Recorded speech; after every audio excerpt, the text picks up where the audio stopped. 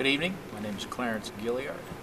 I am on the board of directors of the Neil Simon Festival, and I play Hulk in Driving Miss Daisy this season, as well as directing Laughter on the 23rd Floor. And I get to play Schroeder in Your Good Man, Charlie Brown. You may recognize me from my professional career away from the festival. I used to play Jimmy Trevette on Walker, Texas Ranger, and Conrad McMasters on Matlock. So what am I doing working for the Neil Simon Festival?